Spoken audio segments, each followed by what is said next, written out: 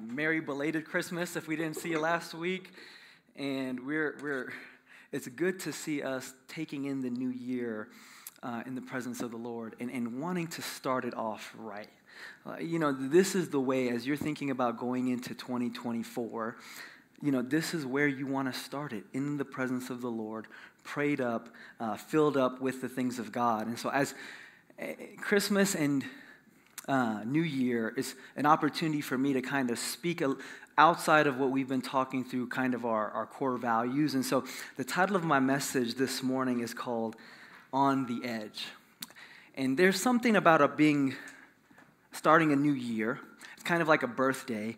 There's a marker in time, and oftentimes we don't think to ourselves it means very much, right? Like tomorrow, January 1st, 2024, will feel a lot like today.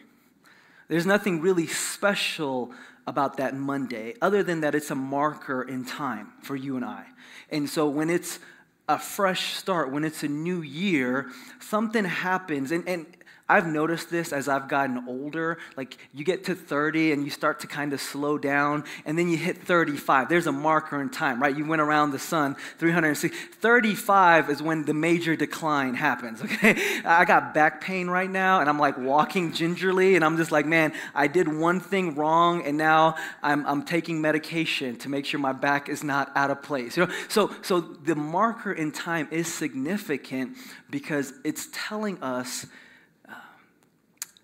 You've went around this enough, and you've been around the sun, and this is going to be a fresh start for you. This is a fresh opportunity for you. And so on birthdays and on New Year's, it's opportunities for us to take in a fresh start with what God is doing. And what I want to talk about to you today is out of Joshua chapter 1, as the people of God cross over from the wilderness into the promised land.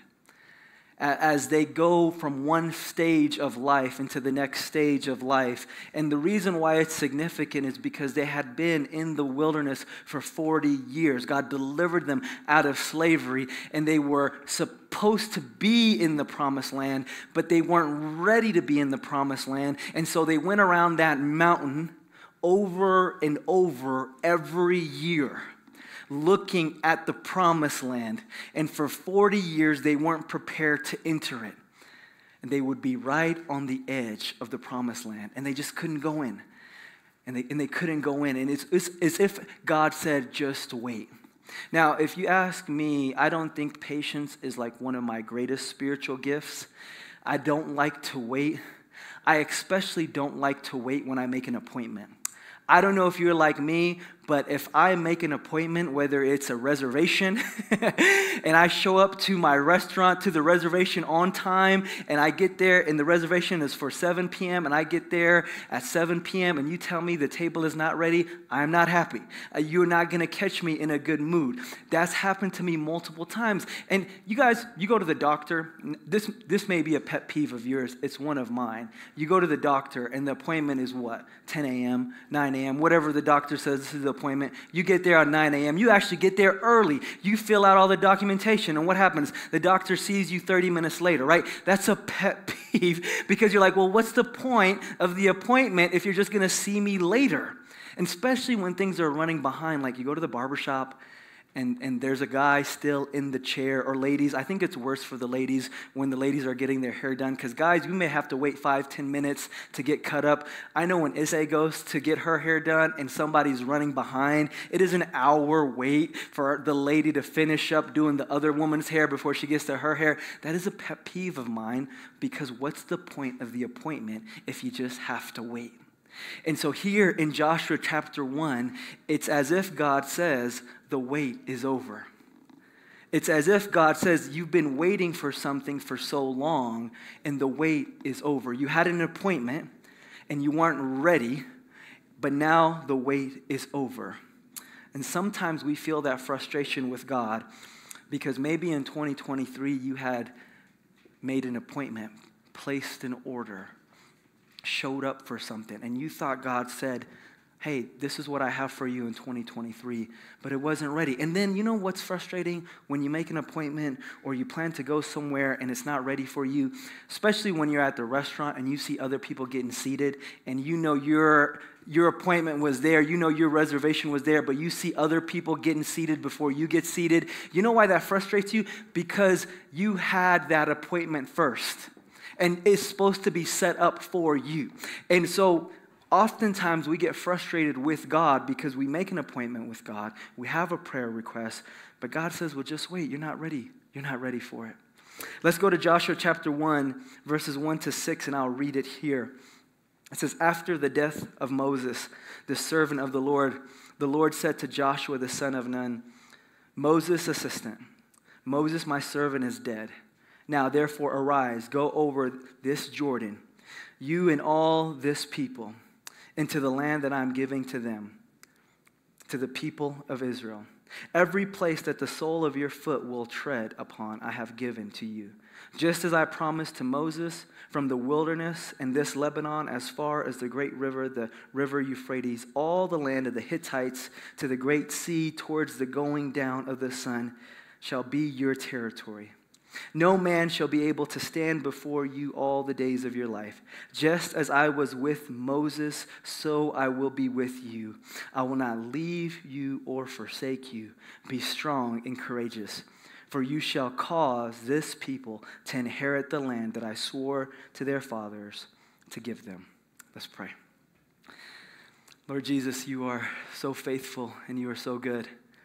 I pray that as we're stepping into this new season, as there is an appointment waiting for us, as there are orders waiting for us, as there are things that you have set aside for us, promises that you've prepared for us, Lord Jesus, may we go into this new year full of faith and full of courage. Father God, would your word just speak? Would it do its work that it's designed to do, to cut at the heart, to convict, and to build up? Lord, we thank you in Jesus' name. Amen. So Joshua gets this command from the Lord, and he tells him, Moses is dead. The wait is over. It's time for you guys to go into the promised land. This probably came as a shock because they had been waiting for 40 years. 40 years in the wilderness, 40 years being led by a cloud by day and a pillar of fire by night, 40 years living under the miraculous move of God. Joshua was with Moses when they were freed from Egypt, and so he knows far too well the stiff-necked disobedience. And so this comes as a surprise to Joshua because in Numbers chapter 13, Joshua was part of the company of spies that went to go into the promised land, and they spied it out. And so 40 years prior, Joshua goes into the land, and there's 10 spies that go in. 8 of them come back and they say, man, the place is awesome. It looks great. I mean, they got fruit, they got luscious areas, but they got giants in the land, and so we can't go there. We're not going to be able to go in. Joshua and Caleb are the only 2 that come back and give a report that says, God can do it. Let's go. But because of the other 8, and because of Moses, they don't go into the land. So they disobey God, and they say to him, we don't trust you to defeat the giants in the land. Yes, you freed us out of Egypt. Yes, you have freed us out of slavery, but taking the next step of faith and going into that land, God, we don't think you could do it. And so what God does is he puts the people of Israel into a spiritual timeout. He says, okay, you're not ready for this. Sometimes we have to realize as God's people that the problem is not with the promise, the problem is with the people. Like sometimes you're in spiritual timeout because you're not ready to receive what God has intended to give you. Sometimes it is our very own disobedience that causes the delay of God's promise, not the promise itself. And so God says, well, in this time, in this season, the wait is over for you because now you're ready. But do you think your disobedience has kept you from the promises of God? That's the reason you can't go in. That's the reason you're not ready. I made an appointment, I remember, to see the dentist, Dr. Lowry. He's not here right now. He comes to second service. And I went on time. And I went to go see, he's a dentist, and I went to go see him. And I'm waiting to see him. And I showed up early, and they said, well, we're not ready for you yet because you haven't filled out the paperwork. And so there was all this paperwork I needed to fill out about my insurance. So the reason I hadn't got to see the dentist was not because he wasn't ready for me, but because I wasn't ready for him. I had not done my part. It is sometimes our very own disobedience that causes the delay. And the greatest disobedience we could ever have, guys, I want you to hear me clearly with this. I don't want you to miss this point. Because oftentimes we think our disobedience is the sin of commission. It's something we did. It's something I've messed up and I've done this, and because I've committed this sin, I'm disqualified, I've been disobedient. But we don't recognize the sin of omission, which is the things we did not do, the things God had asked us to do, we didn't trust him with. The greatest sin here that caused 40-year delay of the promised land was disbelief. The disobedience of saying, God, I just don't trust you. I don't trust you with my new year. I don't trust you with my family. I don't trust you with my health. I don't trust you with my business. I don't trust you, so I might not be doing anything wrong, but I'm not doing anything right either. And so we find ourselves waiting on the promises of God because we're not doing what we're supposed to, which is to trust God. Their disobedience was that they couldn't trust him. And every time we disobey God, there's a cost and a consequence. Every time. It's the law of gravity. Every time we disobey God, there's cost and consequences. And so some of 2023, it might have been God just testing you. It might have been God just dealing and working on you. It could have been the devil really coming after you and your family. It could have been temptation. But it could have also been a lot of the cost and the consequences of our disobedience.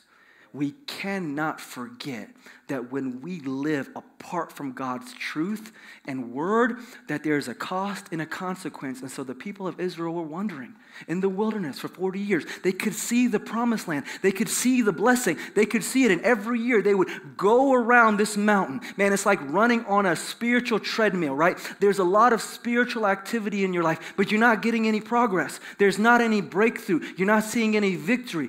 Could it be the disobedience of unbelief? God, I just don't trust you. I don't trust you to step in to what I have for you. Sometimes it's just the cost and the consequence. We've all made those mistakes. We fail God often and regularly. And it is God's grace that does not destroy them because he's so merciful. He doesn't say, I'm getting rid of you, you're my people. And the promised land has your name on it. That's the good thing about God, man. Once he puts your name on a promise, it's not going anywhere.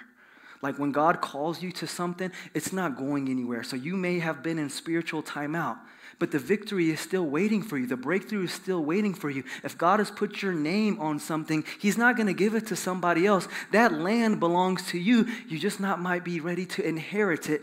But in 2024, as you're crossing over, is the wait over for you? Are you finished disobeying God through unbelief?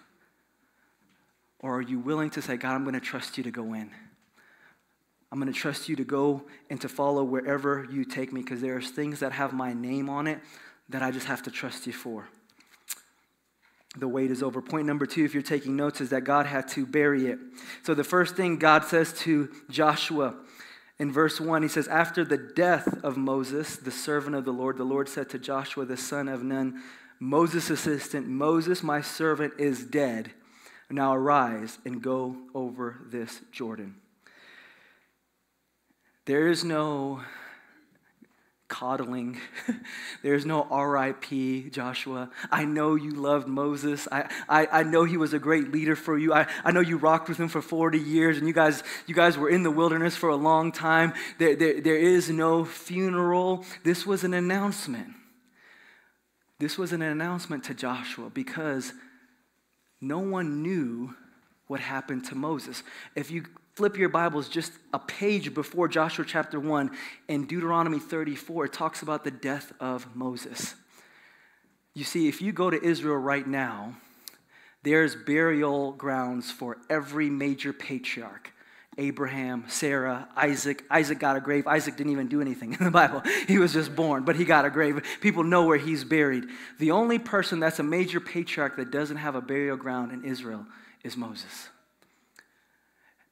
In Deuteronomy chapter 34, it says that Moses goes up to be with God. God calls him to the mountain. He goes up to Mount Nebo, and he is there with God. And God shows him the promised land. He shows him all that the people of Israel would inherit. And it says that he dies alone with God in the mountain, and God buries him. God buries him. So the people are waiting at the foot of the mountain. And they don't know what's happened to Moses. They're just waiting. And they're mourning because they know he's been preparing to go, but they don't know what's happened to Moses. Their beloved leader, the one that has led them through the wilderness for the last 40 years, the one that helped free them. Like if you read his eulogy in Deuteronomy 34, it says there is no one greater in all the Israelites other than Moses. He was the greatest Israelite to ever live. And it says that God had to bury him. And it comes as an announcement to Joshua because there's sometimes in our life when we're ready to cross over into what God has for us, that some things you were depending on are no more. Some things you were waiting to return are buried. And you can't cross over trying to carry the things that were last year into 2024. There are some things that you have to allow God to bury in 2023. Some things that you were dependent on, things that you love, things that you thought you needed. God says, no, you don't need it. I got to bury it so I can take you to what is next in your life. We become so dependent on other things rather than depending on God. And God has to bury it. God has to deal with it, because he knows we love it too much to do it ourselves. There are some things in 2023 that you've held so near and dear that if God doesn't shut the door, you're going to keep pursuing that. If God doesn't deal with it, you're going to keep going after that. I was talking to my wife last night as I was thinking about this, and we were talking about her journey of medical school.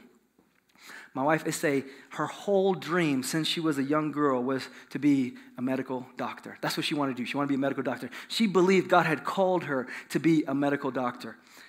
And so all throughout school, she was like, I'm going to go to med school. I'm going to become a doctor. She wants to become a pediatrician. So she studies child and kid development in undergrad, and she starts preparing for her MCAT. While we're dating, I'm seeing this whole thing play out. The first year we're dating, she graduates from college, and she starts to put in her medical school applications. She's believed her whole life God has called her to be a doctor.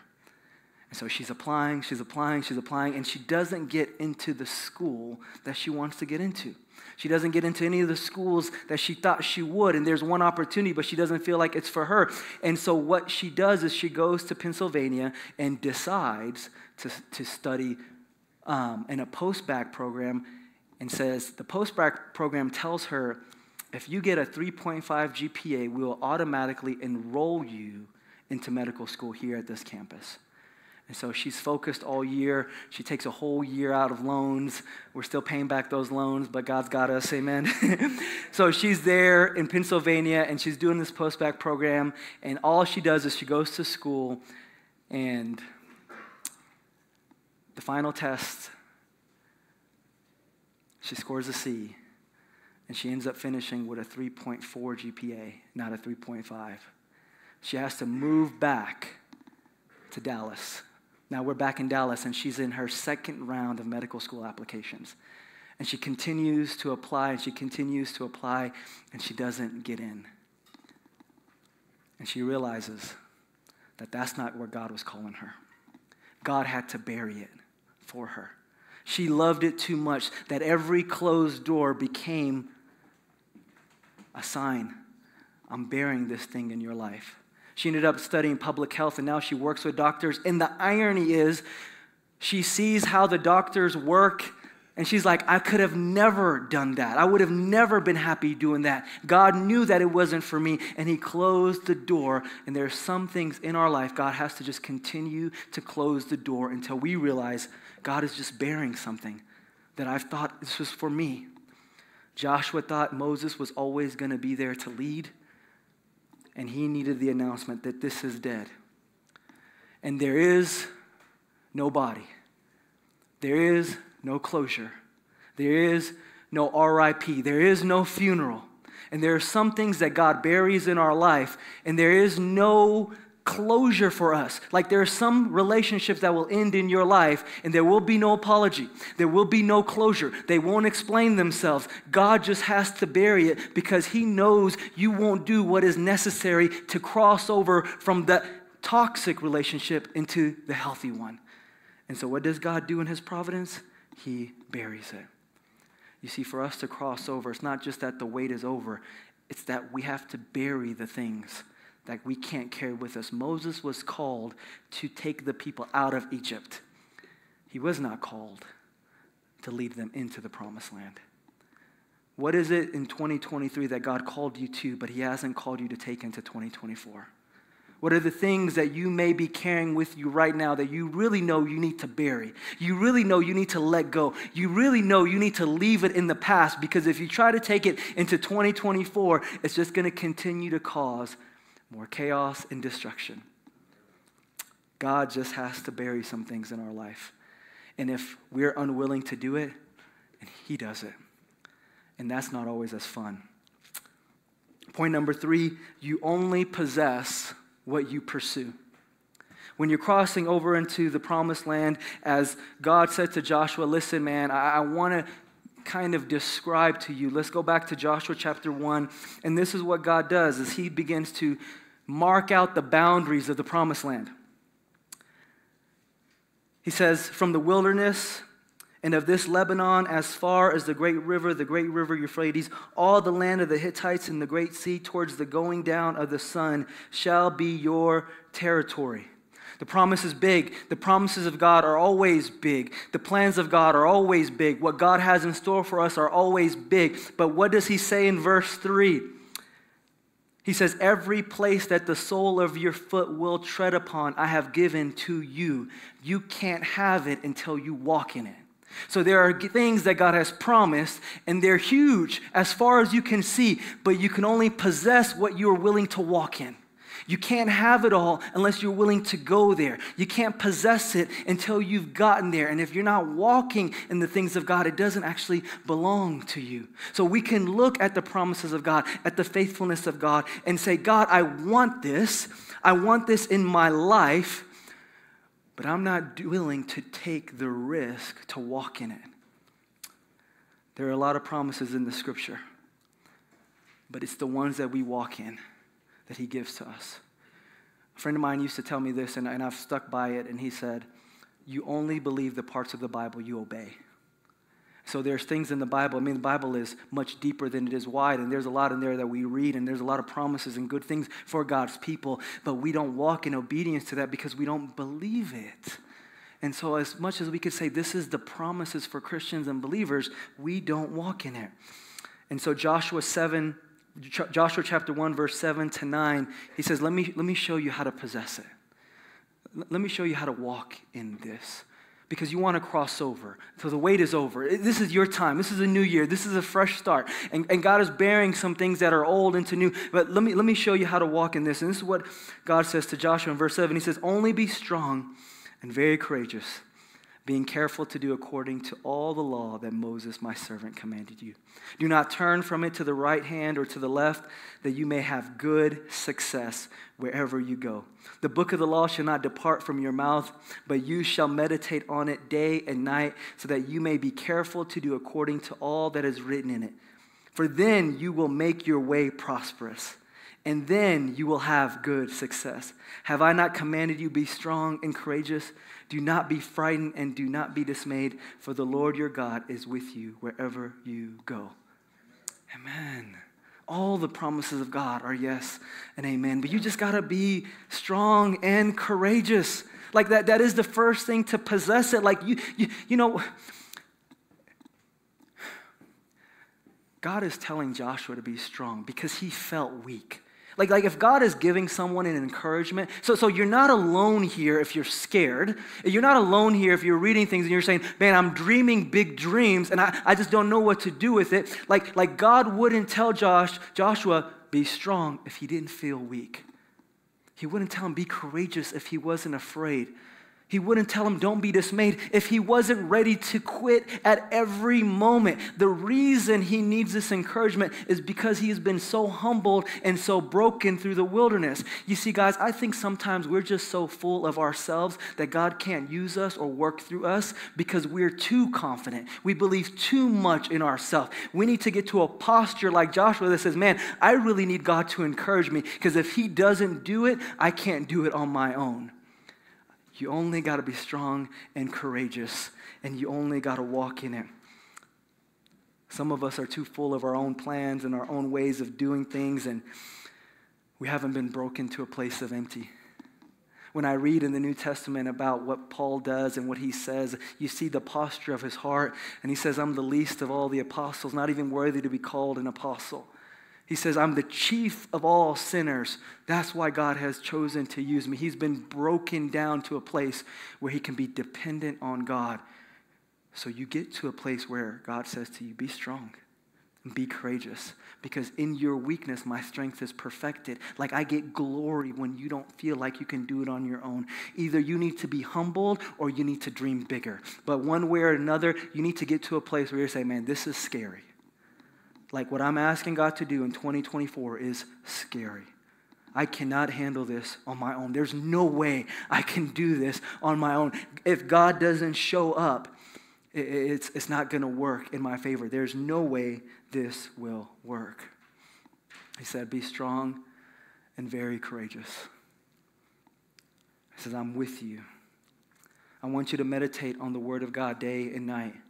I love that beginning of the new year, we have a rhythm of prayer and fasting. I encourage you, if you don't fast very often, if you don't practice that rhythm, to start. There is no secret sauce to walking with God. This is what God tells Joshua. You meditate, you pray, you walk with me. You don't stir to the left or to the right of my word, and I'm going to give you all the success you could ever dreamed of. I'll make you prosperous in every way. But you got to meditate on my word day and night. There is no shortcut. There isn't a way that we can hocus pocus and magically appear. It says that you meditate on God's word day and night, and you don't turn from it.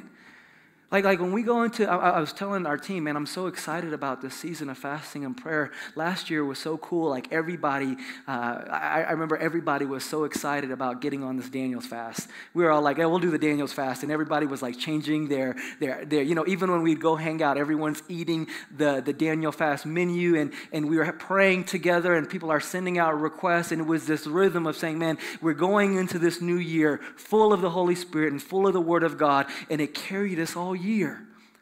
It carried us into the season because the recipe is you want to have courage and you want to be full of faith. But faith comes by hearing the word of God. Faith comes by knowing what he has to say to us. Not turning to the right or to the left means I know exactly which direction I need to be walking. That means I've been spending time in the Word of God. If I don't spend time in the Word of God, it just says I'm not prepared to possess the promises of God. That the problem is not with the promise, the problem is with me. That I'm going to come around this mountain and I'm probably going to pass by it again. Because I'm not willing to step in to the promised land. Like God will fight our battles for us. Like the very first fight they go into, God shows them like you guys have never seen God work. And that's what he's telling the people of Israel. He's like, you guys have seen the miracles in the wilderness, but you weren't there when I delivered the people out of Egypt. And so this is what God does. The very first fight in Joshua chapter 6, they get to the wall of Jericho. And these are people not of war. They've never had a fight before. This is a whole new generation, and they're not people with the mindset of slavery. They've been in the wilderness, and so they've been preparing their hearts for this moment the whole time, and they're thinking, okay, we're going to go in here, and there's battles ahead of us that we got to fight. And God is saying, let me show you what a fight with me looks like. Like, let me set the stage for you. And so they get to Jericho, and Jericho is a fortified wall, impenetrable wall. And they're like, well, what are we going to do? So God tells the people, I want you to just walk around the walls of Jericho. I want you to walk around it once a day for 7 days. I don't want you to do anything spectacular. This is just very mundane. You're just going to walk. The whole army of Israel just going to walk around the Jericho wall. And on the 7th day, what you're going to do is you're going to walk around this thing 7 times, and then you're going to let out a praise and a shout, and I'm going to show up. And that's exactly what happens. They walk around it once a day for 7 days. And on the 7th day, they walk around it 7 times, and they shout and they praise, and the walls of Jericho fall down, and it crushes all the inhabitants of Jericho. And all they have to do is walk in and possess the promise. You got to walk in it. You can't possess it until you walk in it. God is going to fight the battles for us, but you got to walk in it. And he says, you just got to do the mundane things. The 7 times, once a day for 7 days. It's just the mundane things. Can you do a devotional once a day for 7 days? It's just the mundane things. Can you show up on a Sunday and let out a shout of praise? It's just the mundane things that lets out the breakthrough, the wall of breakthrough in your life. It's just doing the mundane things and allowing God to show up in the spectacular. We don't have to do anything extraordinary. All we have to do is show up and walk in it. And he says, if you can be courageous enough, bold enough, crazy enough, look weird enough to walk around a fortified wall, not shooting bows and arrows, not throwing swords, all you're doing is walking in the command of God. I said, I'll do the rest. I'll do the rest. And so 2024 is your year. Can you just do the mundane things to possess what God has for you? The wait is over. You don't have to wait on it. This is a fresh start. This is a new season for you. And you get an opportunity to bury those things in the past and walk in the promises of God for today. I'm going to call the worship team up here as we prepare to close. In the mundane things, we remove all the shortcuts of holiness, and we prepare ourselves to just receive what God has. In Joshua chapter 3, as they're crossing over the Jordan, God commands Joshua, and he tells the people, I want you to grab a stone that is so big. I want you to grab a stone that you almost have to carry it. Like you got to pick it up and you got to carry it. It's not a small stone. And so you have millions of people crossing through the Jordan River. And he says, I want you to go back, and as the Ark of the Covenant is passing through and as the presence of God is passing through, I want you to go back and I want you to pick up these stones. And I want you to get 12 stones from the Jordan River that you're going to take with you into the Promised Land. And he says in Joshua chapter 3, the reason I'm telling you to do that is because one day you're going to look back because there's battles ahead of you. Guys, I don't want to sugarcoat a New Year's Eve message and act like, you guys hear those messages, oh, it's going to be the best year ever, and you're going to be blessed, and you're going to prosper, and there's battles ahead. I just want to, 2024 will not be uncontested for you. 2024 will not be a smooth process. Because whenever we're grabbing territory, it's always contested. Joshua goes into the Promised Land, and there are battles ahead that God has to bring the victory.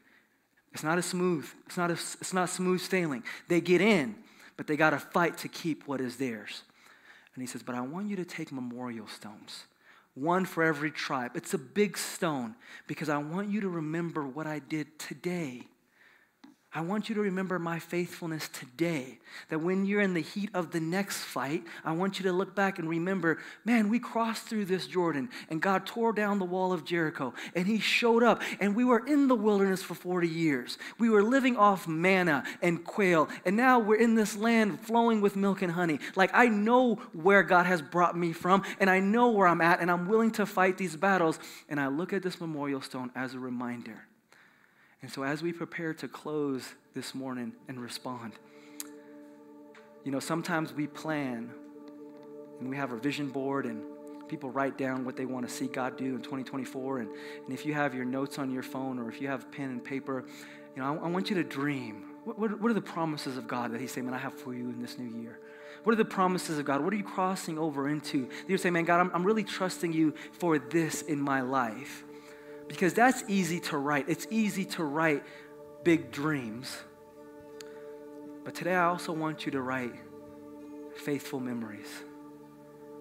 What has God done in this last season of your life where he's proven to be faithful, where he showed up over and over again? What are times in 2023 where God has not failed you? God has showed up. He's provided. He's came through. Because we want to take these memorial stones into the new year to be reminded that God was faithful then and he'll be faithful now. He gave you breakthrough then, he'll give you breakthrough now. The battle may be different, but it's the same God that's fighting for you. It's the same one that's going to bring you through. You may have a different task, it may have a different fight, but it's the same God that's going to carry you. So I'm going to invite us all up to stand and to worship, and we're going to respond, and you can write this stuff.